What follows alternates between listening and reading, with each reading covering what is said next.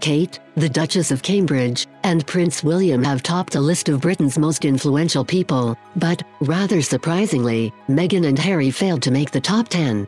While they have been dubbed the royal power couple and tipped to modernize the monarchy, the Duke and Duchess of Sussex, who are known to do things their way, are proving to be less influential than expected.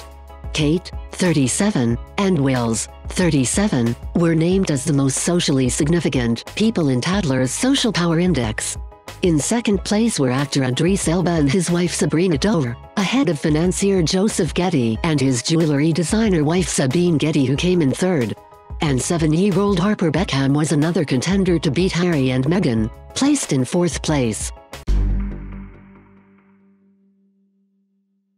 The Queen's grandson and his American wife were named on the list, but outside the top 10, which are not numbered. Lady Amelia Windsor was also included, as was household names Kate Moss and Sir Mick Jagger. The magazine named the BBC's political editor Laura Kuenssberg as Britain's 7th most influential person. Last week it was announced that Harry, 34, and Meghan, 37, would split from William and Kate on their charitable work. The new parents, who welcomed baby Archie on May 6, will depart from the Royal Foundation, set up by the princes in 2009. A Buckingham Palace source told Bazaar.com the split will enable the Sussexes to do things exactly how they want. The couple are expected to launch their own foundation, which will focus on causes dear to them.